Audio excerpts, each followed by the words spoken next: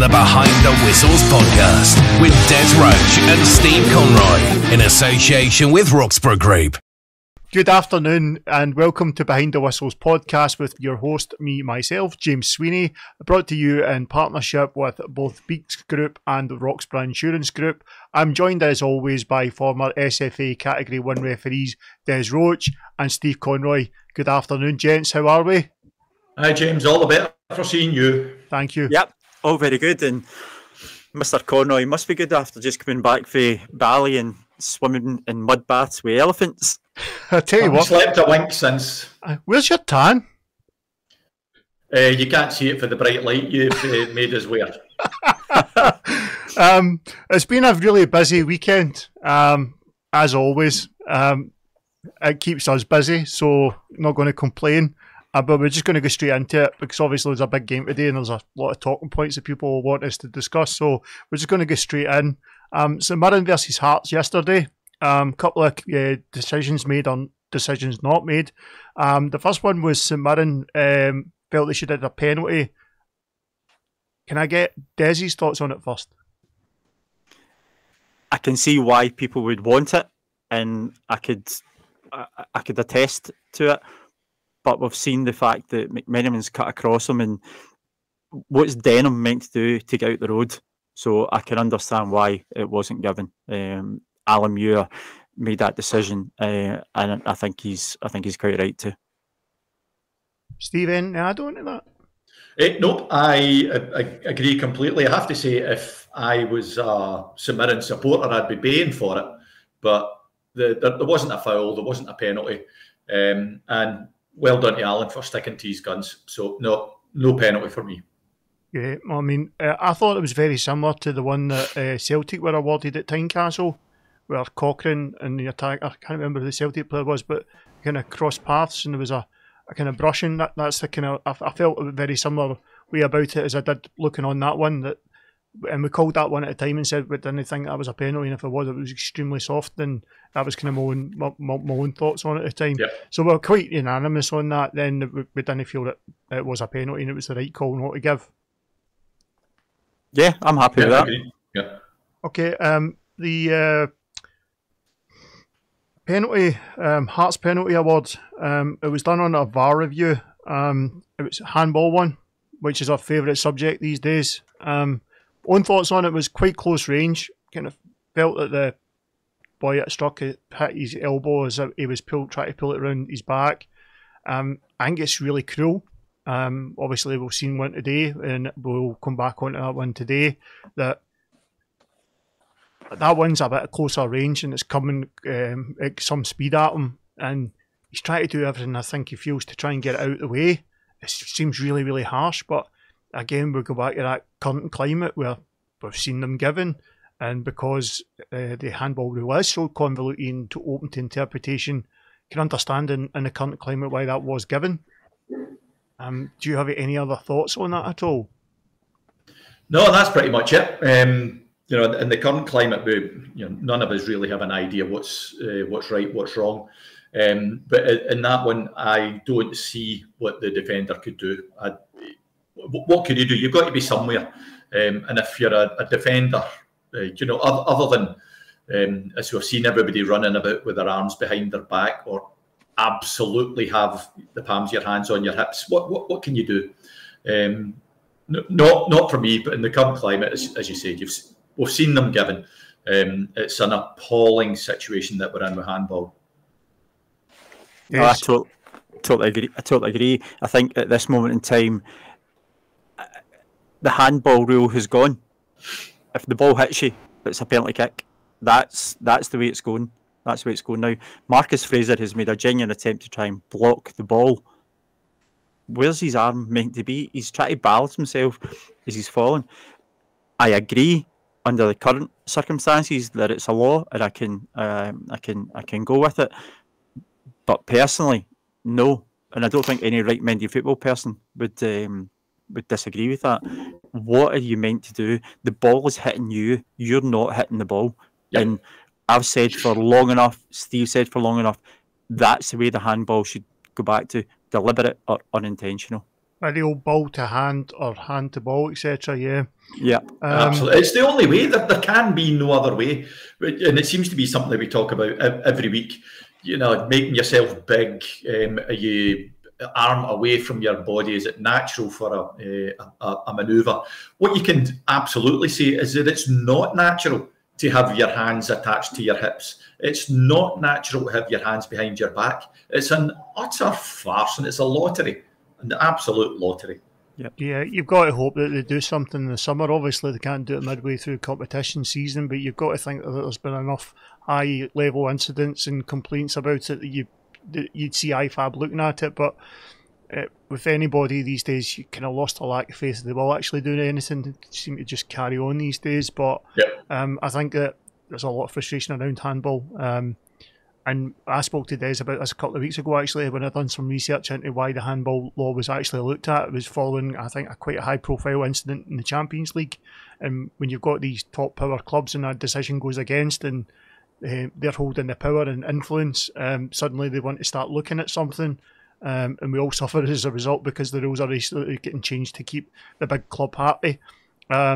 So yeah, it's something that I would like personally to see roll back on, make it easier for fans to understand. I don't think it needed fixed in the first place, is what it is. It's another one of those that we'll discuss, and won't be the last time we discuss them this season. No, it won't be.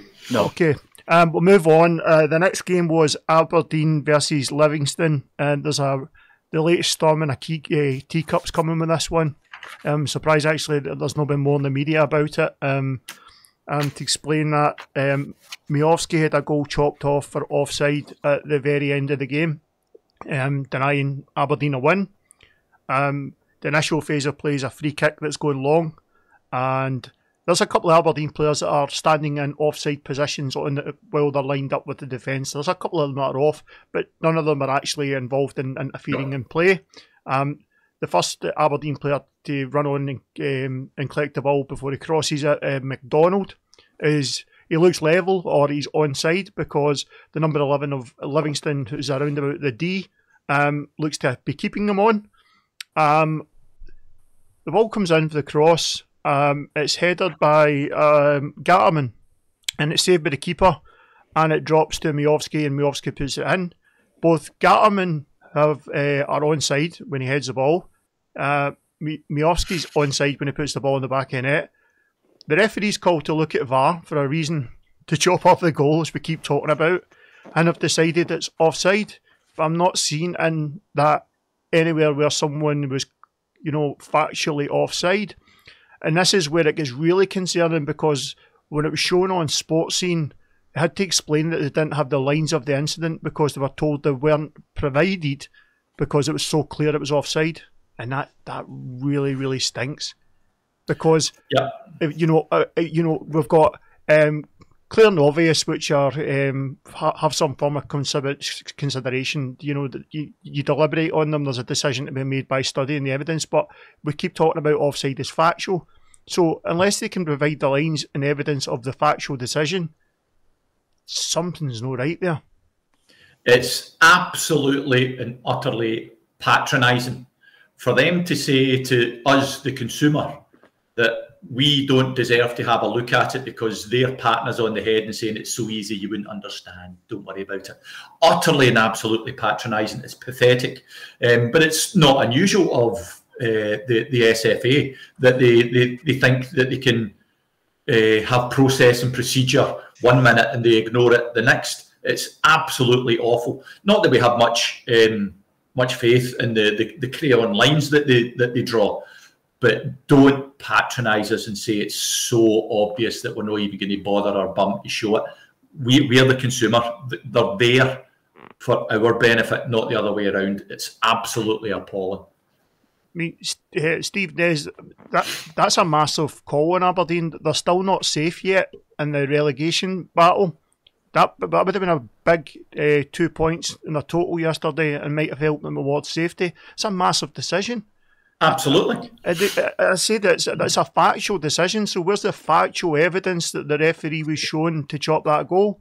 Because if it wasn't shown any lines, all they've done is shown him a still of where the ball was originally struck from the free kick. How is he supposed to look along that and call it? It's just ridiculous. if they haven't drawn those lines, that is a scandal. Yep. I think straight away the first thing we've got to say is, and quite rightly agree with Steve, is we as the consumer, as the supporter, are being treated like mugs. But not even that. Aberdeen have been treated with contempt there, not to show them the reason why a goal has been chopped off. Not even just a goal. It's a goal that would give them 3 points, would put them further up the league, would give them more money potentially in their budget for next season as well. That could be two players' salaries. Why are Aberdeen not being given the reasons for that to be shown? And for them to say that we're not showing yet, that's folly, absolute folly.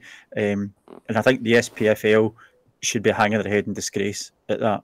Absolutely. SPFL and SFA to allow that to go out, that you cannot justify why that decision was made. Yep. I can't see absolutely scandalous. Yeah. Absolutely scandalous. It's not right. It leaves a bit of taste in it, especially at a time when, there's a lot of conspiracy theories and things floating about. They should be really tight on these things. They're leaving themselves wide open to criticism.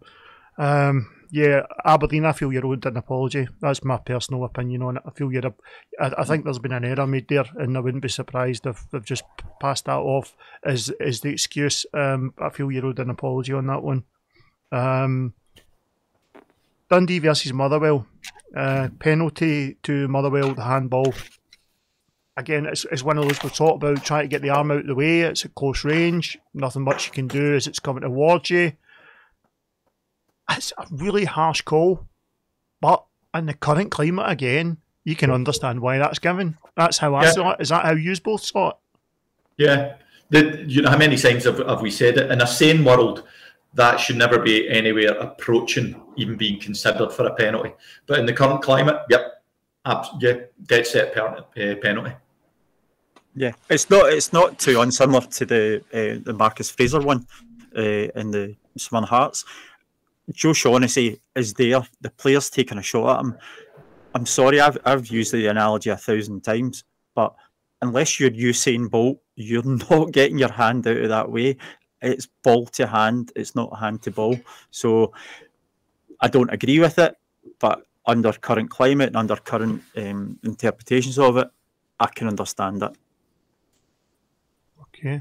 I mean, on the decision itself, it's probably the most contentious point in the game. Obviously, other than whether the game should have been on. Other than the pitch. I was hoping that you weren't going to open that conversation up again, because that'll be the rest of the hour taken up. I think we made a fairly perfectly clear yesterday. We made a point that on that one, it's not right, but see what you've done. Hibs versus St Johnstone. Crikey. Marcondes headers a ball cleaned out by the goalkeeper, Mirov. No VAR check. Astonishing stuff for me. Astonishing. Maybe that was just me. What did you both think of it? I mean, Des, do you want to? What's your thoughts on it? I'll go first. I've seen boxers hit people less than that. That was an absolute stonewall red card. The goalkeepers came out. He went absolutely through him. I don't care whether he gets the ball. He's taking him with his hands and he's taking him with his knee as well. So it's a red card. The referee, Grant Irvin, I thought could probably have got it on the field. But how David Munro and VAR didn't pick it up, I'm surprised and disappointed at it. I don't like picking on certain referees, but that's about the third time we've mentioned David Munro's name in 3 weeks. I mean, his decision here, he's sent off. I mean, I don't know how you can make so many blatant errors. They're not even like contentious and up for argument or debate. They're just clear wrong errors. And Des calls me Mr. Mitigation. You look for mitigation, and the ref, who was it again? Was it Grant? Grant Irvin. We've all missed things on the pitch. You get one look at it. He might have been blinking. There might have been people crossing his view. Whatever. But he should have seen it. But that won't be the last time that he He makes mistakes like that because he's human and we've all done it. He gets one look at it. What? I have absolutely no idea what David was looking at if he didn't think that was worth a review. He punched him in the face and kneed him in the groin at the same time. You know, it's obviously not nearly as good, but it's up there with the Schumacher assault all those years ago. I don't know honestly don't know what he was thinking. How did we get to Schumacher? punching and booting at the same time. He's thinking Michael Schumacher dragging for Ferrari. I know. No, old Harold. Remember, look that one up if you've not seen it. Who was the linesman in that game? You. 1982 in Spain? I was 6. Don't know who was the linesman. Bob Valentine. Oh, well, there you are. But it was absolutely shocking. God knows how he didn't see that. God knows. Can I get a question for you on that one? What's the card implications if they do look at it? I mean, would it be red or would it yellow? What's the options open to a referee there if they had given the foul? Anything, it's up to them. Whatever sanction they want to apply for any foul. Was it violent? Was it serious foul play? Denying an obvious goal scoring opportunity? You'd have to have one of them for them to red card them. Personally, I don't think any of them apply, even though I've just said he punched him in the head and he kneed him. Every goalie goes up with their knees up, and I think you could argue that he mistimed. You know, being polite or lenient, he mistimed his tackle, and going to punch the ball as a tackle for a goalie. So I think at the very least, then that was reckless and dangerous. So should have been a yellow, but I don't think it'd be beyond that. But it's up to the ref what sanction he gives. But if David has deemed that there wasn't a foul in there, then there's no card to be considered. Yeah. No, the minimal that is to be given, it should be a yellow for reckless and dangerous, and the sanction that goes thereafter. But how it was missed, I can't comprehend it, and I can't defend it, and I won't defend it. Agreed. Habs, again, I think you're due an apology. They do these audits of VAR, and they say it's an independent panel that then obviously give their opinions and whether something's been right or wrong, and they proclaim that they've got 98.3% or something correct on so far in the season when they review at the end of January, and it was 13 errors that they said that pointed out 13 errors. We've been on, this is week 5 for us. I can probably count about 20, 25, so it's going to be really interesting to see when that next review is done, how many errors, because I think it's going to show things are not got better, they've got worse. See, when it's an independent panel, who's paying for them? Who's hiring them? Yes. We'll have a longer conversation on that one time, right? Mm-hmm. Mm-hmm. Yeah. Let's keep it light-hearted. I know it's been one of those days already. Let's keep it light-hearted. I do want to point out in this game before we move on about the lad Sidibe, who followed his overhead kick goal last week with an amazing run from halfway, cut in for a tight angle, calm, composed finish. He looks a real find, like an absolute diamond. If he keeps those performances going, then St Johnstone are going to really struggle to keep a hold of him. There's something special about him. They signed him on a free from Warrington Rylands in the Northern Power League, which is the 7th pyramid of English football. And he's scoring worldies and solo runs in the Scottish Premiership. So he's come from a pub team to run in through the Hibs defence. Right, where are we second? Right, don't upset the Hibs fans, please, Steve. He upsets everybody else. Too late. They're already upset after yesterday. Do you know who's the manager of Warrington Rylands? Oh, you don't know the answer to this. I do. Go on then.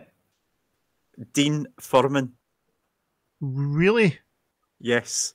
So, do you think there's any link for him to Levine and how he managed to unearth and sign this lad, Sidibe? I don't know. It's not what you know, it's who you know. And the only reason I know it is because I listened to another podcast during the week there. Not as good as our podcast, obviously. And it was Dean Furman, and I remember refereeing him back in goodness knows how long ago, and he's the manager of Warrington Rylands. Oh, there you go. What a coincidence that I brought that up. There you go. James, I've always called you Stato, but no. Des isn't a mile behind you now. No, he's just a geek boy. Really is. Anyway, I do think that St John's going to really struggle to keep a hold of him. He looks a real thing. Yeah, he looks a talent. Player. Yeah. And before we move away from that one, I know there wasn't anything else happened, but how tight the offside was for that one. But what a cracking call from the assistant. Yeah. He saw that straight away, waved it on, told the ref that he was on, and it was a cracking decision without any automation, just being good at what you do. Yeah, and we've got to be fair on that. As critical as we are sometimes, we will say when something is done right. You're quite right. Kilmarnock versus Ross County. The only thing that I've got to report on this game is the winds in Ayrshire were crazy yesterday. There was a video of I got into trouble for calling it the juniors on X the other day. It's not the juniors anymore. It's the West of Scotland Super League or whatever, right? And I got into trouble for one of the clubs for saying, "We're not the juniors anymore. We've taken out our name. Apologies." I grew up in Ayrshire. It's always going to be the juniors to me. It's always the juniors. It's always the juniors. I know. But it was the Troon FC account had put up a goalkeeper taking her by kick and ending up in the sea. It's unreal. And I mean, Kilmarnock's just 2 minutes up the road from there, so you can expect what the wind and conditions were like. I'm going to let you off for saying a by kick, James. We'll not pull you up for that. Oh, come on. I already get enough grief for calling the laws the rules. It's the laws. What I will say in the game, the Kilmarnock fans at full time on X had been saying, Ewan Anderson's performance is terrible, but I didn't see anything in the highlights to suggest that he performed badly. But I mean, I've not seen the 90 minutes. Maybe you're right. Maybe he's missed a few things you didn't agree with, etc. But another 3 points in the bag, so I'm sure. Or maybe Ewan's just getting the blame for a really, really boring game. Well, he was causing the wind. Aye, it'd be his fault. Yeah, nothing to report on that game. Another 3 points for Kilmarnock. Secures us top 6, doesn't it? So they're now going to chase down a Euro place, and there's a couple of clubs in the contention there. Some are in also achieving the same. So on to the big one from the weekend, from today, that a lot of people have already at us with questions, etc. We're not going to be able to get through everything that people are asking and viewpoints. We will give our own. I'm going to start with the VAR penalty against Goldson. Steve, you were actually on a guest appearance on the Daily Record blog today, so you've already given your views on the incident. Just for the sake of our own viewers, if you just want to clarify your own views on that one, and then I'll get Des's comments on it. On the Goldson one, it's one of my high horse causes. In a sane world, that's never a penalty. He didn't commit a foul. He wasn't trying to get an advantage from doing what he was doing. He had made a fair attempt, I think, at defending. His arms weren't in an outrageous position. He wasn't using his arms weren't above his head. But in the current climate, having your elbow out like that is making yourself big, and it's unnatural. So in the current climate, that's a penalty. Should never be, but in the current climate, every day that's a penalty. Yeah, so before the old law came in, that was probably one that you would look at and say, there's nothing deliberate about that. No. Obviously, they've taken the deliberate aspect out, and they've added all this thing about sleeve lines and frames, and we've seen the diagrams. Everybody's looked at them and had a good chuckle at them. Des, do you have any different opinion on that? No. I concur with what Steve said. But what I'm most surprised at is that's probably the first time the Harlem Globetrotter has conceded a penalty. Still the best goalie in Scotland. Yeah, Alan McGregor's passed on his mantle well. Yeah, he's. I know there have been a couple in the past where he's been caught with the limbs flailing, and in some cases, quite rightly, has put his hands up to protect his face, and that's been taken into consideration. But I know there's been a lot of people talking about the ones that weren't. Is that what we're saying? He put it up to protect his face? Is that? So yeah, I agree. I agree completely. It's a penalty in the current climate and under the current IFAB laws. There's no complaints I think anyone really has about it. VAR penalty, Johnson on Silva. One thing I want to raise on this before we move on is the video that we got on the TV originally and what the VAR decision was based on this was from one camera from the line looking back onto it. I did, just as before we went on live, send you one that shows you a diagonal camera angle looking at it. And that kind of changed my decision from a way as being unsure if there was any contact to from what I've seen on that. And I'll share it as on the screen when this goes out, that it appears to be actually clear contact.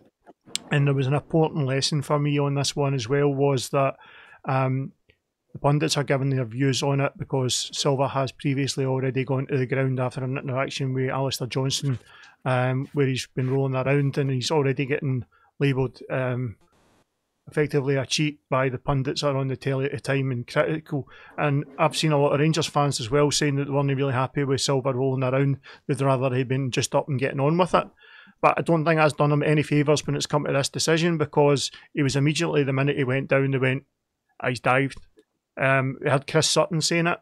I heard Kenny Miller say it effectively as well. But when you actually look back on it, then I'm not sure that Johnston's foot makes any contact with the ball at all.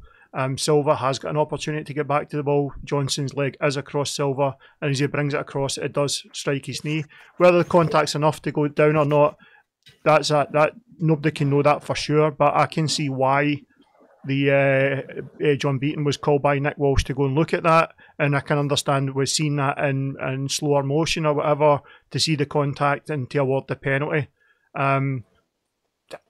It's one of those. As for me, I don't think there's no contact, and if there is contact, then it becomes a contentious matter as to whether it was enough to go down. But for me, I can see why it was given and have no problems why it was given. Des? It's a contentious one for me. I can understand why it was given. I don't think that Silva helped himself with his antics prior in the game, and when you get the other view on it, is there enough contact for him to go down? And I know that's not always the case anymore, because any contact now is deemed to be a penalty. Personally, would I be looking for it? I don't know, and I'm not convinced by it. I can accept it, but I'm not convinced by it. And we can't get away with what we said previously. Fabio Silva's antics prior to that were embarrassing. Yeah, but I did think they were embarrassing. I did think it was a bit disappointing, because people are led by the commentary they're getting on the game, and when two people are saying he's been doing soft there, or he's cheated, he's dived, right? That's the impression. Chris Sutton's words were along the lines of, "It's an absolute dive. He's being rewarded for a dive." Whereas the video, people are blaming John Beaton for giving that, right? It's Nick Walsh who's John Beaton. John never gave it. No. Nick Walsh has called John Beaton to look at it. Nick Walsh is convinced there's contact in the angles that he's looking at. If he's then showing John Beaton and he's convinced of the contact and what he's looking at, then that's two referees that are convinced that that's an infringement and a foul. That's not on John Beaton alone. That's Nick Walsh has called them. That's their opinion that was a foul, and that's why I can accept that decision. Yeah, listen, I've got no issue with that at all. Nick has seen it differently from John, because he's obviously got different angles on it from John, right? That's what VAR's there for. Johns came across, him and Nick have also had a conversation, and they've agreed to go with it. Personally, in my opinion, is there enough contact there? No, I don't think there is. But I understand when somebody sticks a leg out, they run the risk of another player taking the opportunity. And to go back to what you were saying about the pundits, I think it is entirely wrong of Chris Sutton to have went down the route he's went. Now, I would never use the word cheat, because I think that's an embellishment on any particular player. But his antics before it were embarrassing. On that one incident, which is the only one that we can...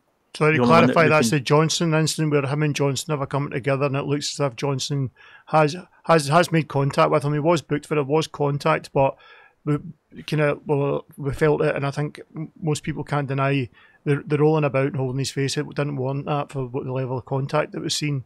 I think we've seen Silva go down a few times during the game, rolling about, and then all of a sudden got up and he's running away, and you're like, well, you're clearly trying to con somebody.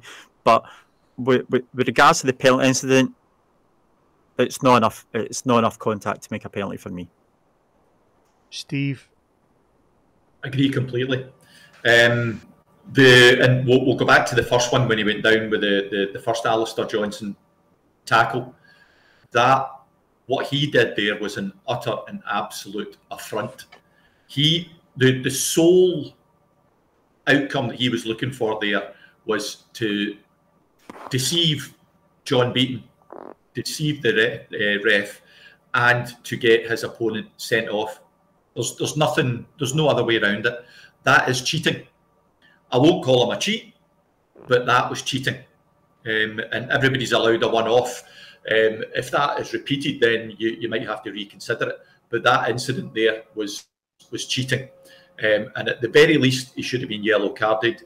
And as Des and I have said umpteen times before, that should be a retrospective red card. It was utterly disgraceful. And I always look at these things with the doctor head on. See if you've got something that is sore. The last thing you want to do is move it. So he's rolling about, writhing on the ground. You know instantly that nothing's sore. It was an absolute embarrassment. He should be ashamed, and so should his club. As for the penalty, I don't think it was a penalty. I think he was going down already. And I think what John gave on the field was absolutely the correct decision. I'm not denying that there might not have been contact in that, but not all contact is a foul. And if you look at it, Johnson was trying to get his leg out the way. So there was no attempt, there was no trip, there was no foul. The way I see it, that John called it correctly. But my great bugbear about VAR, and we've just demonstrated it, there's three of us here, three differing opinions, each one of them absolutely valid and each one of them absolutely justifiable, which means there was no clear and obvious error. And we have to come to a place where the game isn't re-refereed and going on the opinion of the VAR. Where in the laws of the game does it say in the opinion of VAR? It doesn't. If you think differently in a challenge from the way that I do, and it's just an opinion, keep your opinion to yourself. You're there to correct fact. And that's why VAR should not have been involved in that. Okay. I think everybody said their piece on that one then. The last one was the... That was another bugbear of mine. They're all coming out today. This is just your therapy sessions. Just come on here to vent. I can tell you this, you're not going to go to be down to Govan to buy a pint of milk anytime soon, are you? No. When's the last time I could do that? You have no idea the amount of traffic that you're going to drive towards the account tonight. I'm just as a wee shaggy dog story. I've been booed off many a pitch in my time. Ibrox is the only place I've been booed on. Why were you booed on? That was there. And it was me.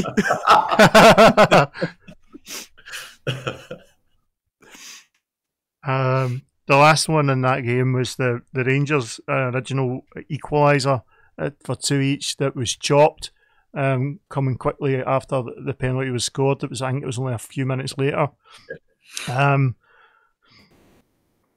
It's one of these, we talk about them all the time. VAR going back and looking for reasons to chop off goals. They've gone back to the very start of the phase in play. Looks at football contact. Doesn't look as if there's a lot in that at all. Not enough to chop a goal off for me. It really isn't. I'm not sure it's clear and obvious header for why you'd want to look and call it for that. Again, it's a re-refereeing of games decision for me. And I'm just at a loss with VAR when it comes to these things. They like to go back and look over, back and back, looking for reasons to chop off goals. It is just another one of those for me. Steve, how did you see that one? Much along the same sort of lines. And I think it so takes away from the enjoyment of the game that you score and automatically you just stand still looking for VAR, looking for somebody to chop the goal off. That's what it's become, a fancy goal chopper off. And I don't have, again, in the current climate, I don't have an issue with it being chopped off because there's no time scale to it, and they can look as far back as the beginning, define it, the beginning of the attacking move that led to the goal. So the fact that they go back the 3 days to the beginning of when that attack became offensive, in the current climate, I don't have an issue with it being chopped off. I do think it's a nonsense, and surely we must be using VAR for better purposes than looking for reasons to disallow goals. Des? I hate to keep saying it. I totally agree. It's almost anti-football, isn't it? If John thought at that moment in time it was a foul, he would have given it. That's a clear and obvious. The guy still got another, what was it, almost at the halfway line. So you've got another 40 yards of play to still progress, to then have that impact on a goal to chop it off. So no, I don't agree with the goal being chopped off at all. I think it was wrong. And again, VAR's there for clear and obvious errors. You're not there to see if it's there for clear and obvious errors. That's what it's for. See if you want to re-referee games. We'd be here for 2 weeks to play one game, wouldn't we? Yeah. It would be. It's ridiculous. So I entirely do not think that goal should have been chopped off. I think taking it back that far was wrong. And John's the man in the park. John's the one in control. He's seen it. Halfway line. No, play on. Okay, that's it. Go on with it. Do you think it's a clear and obvious error? No. Steve? No, not especially. And VAR, again, a foul looks different to everybody else. And I don't think that it's fair on the team that gets a goal disallowed, but I don't think it's fair on the ref that somebody's going to look all the way back to see a foul that started the move that they scored from. I don't think it's fair, but as I said before, in the current climate, the laws being the laws, not that I like them, I don't have an issue with that being chopped off. But again, it's re-refereeing. It's asking somebody else what their opinion on a foul is when it's already been given by the referee. It's a nonsense, but that's where we are. It's a horrible, lazy phrase, but it's true in this instance. That's exactly where we are. It's having 2 referees on every game. Yeah.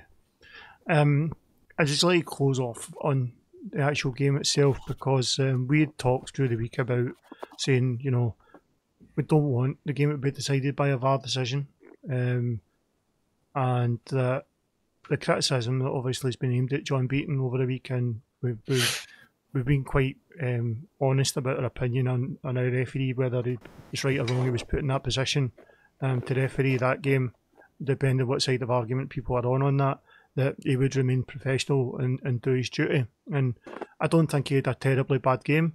I think he might have shown more conviction in his own decision making at times, but considering the situation he was in such a high pressure game, I thought they done a really decent job. I think that Nick Walsh and Vars did a relatively decent job as well.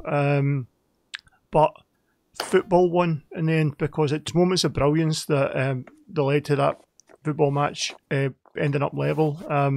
There was a great pass in for the finish from Ida. There was a great finish, obviously, from Matondo. That's football deciding football matches. I was quite happy that we got an outcome that was based on the talent that we seen on the park on the day, and I really commend the managers at full time when players were going at each other, and they immediately went to the park and they grabbed their own players and pulled them away and put them back in line. And that often doesn't happen enough these days. And I think it did some of their done some of their own players a favour, because I think if it was allowed to boil over, it could have turned into a couple of cards elsewhere that might come back and bite later. So I applaud them both for coming onto the park and getting their players in line. I thought it was a really good game of football. It's a great advert. It's the biggest selling point for Scottish football, and I think any neutral that's looking on that today would say, wow, no, that's the spectacle. We haven't seen a game like that for a number of years between the two. So, yeah, as far as I'm concerned, it was the football in the park that won today. I'd rather that people talk about that than VAR. I know that doesn't happen, and I've been consistent in that message for the last couple of weeks that we get so caught up talking about referees and VAR that we forgot to talk about the moments of brilliance and the talent. And when you want to bring talent to this country, and they suddenly get picking up the paper or reading social media the next day about the moment of brilliance, and instead it's been discussed about what the referee done on the day, that's a really sad state of affairs.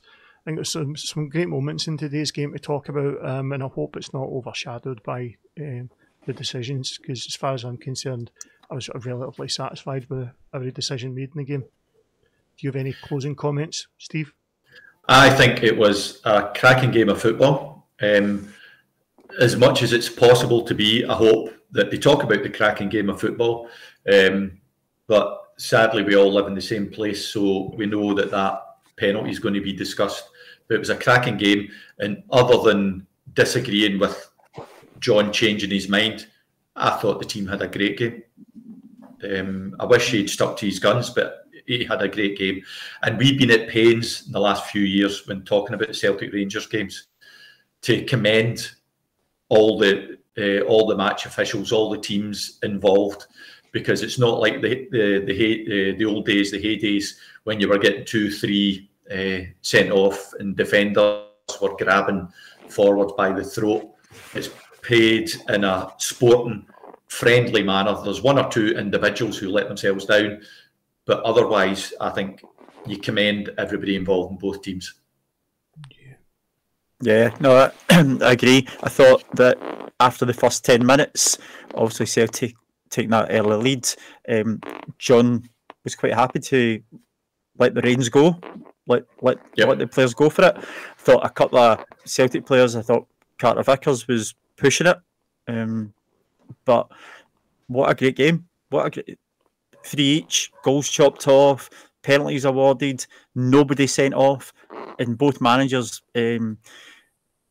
commendably looking after the players at the end. What a game. What a game. Yeah. Well, again, that's all we've got time for this week. Thank you so much again. To our sponsors, Speaks Group and Roxburgh Insurance Group. And if you need insurance, the great people at Roxburgh Insurance will help you out. I want to thank Des and Steve for their time as always. And thank you very much for all your support, your content, and keep messaging us, keep watching the videos, follow, like, and subscribe. It's Behind TW Pod on YouTube, on X. And we'll look forward to seeing you next week. Take care all. Thank you. Cheers. Cheers.